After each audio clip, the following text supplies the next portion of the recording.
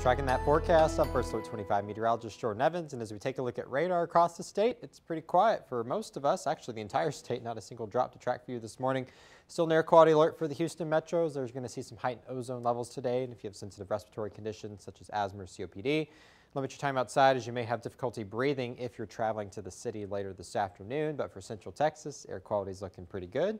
Temperatures right now across the entire state: 74 for Waco, 72 for Bryan College Station, 73 for Killeen. Lots of 70s on the map. It looks like Midland just adjusted down to 70, but the bigger contrast here is on the dew point map. As we can see, pretty much a tale of two different climates here. Lots of humid conditions here on the coastline, and then drier air out to the west, of course, where the desert portions of the state are. And that's going to continue to be the case through the rest of the week as the humidity is back, and it is here to stay. Check out these dew points. They will stay in the 60s.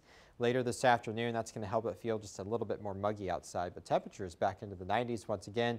80s get going here later this morning, and then we'll fall off just a little bit back into the 80s once the sun goes down. But again, because the humidity sticks around, we'll go back into the sticky category, but not too uncomfortable as we get into that afternoon forecast. High temperatures this afternoon, however, back into the 90s. 95 for Bryan College Station, 92 for Marlin, 93 for Waco and Temple, 92 for Killeen. And as we talk high pressure, that's what's driving all this heat, and it's going to stay in place too. We talked about this upper level low yesterday. It continues to park itself over the southeast. They're going to get several inches of rain there along the coastline until it finally moves out going into the weekend. But for us, high pressure, even by the weekend, still staying over Texas. So we're going to keep these temperatures in the 90s. The storm chances are going to stay out for the rest of the week. 94 for your Wednesday, 95 for your Thursday.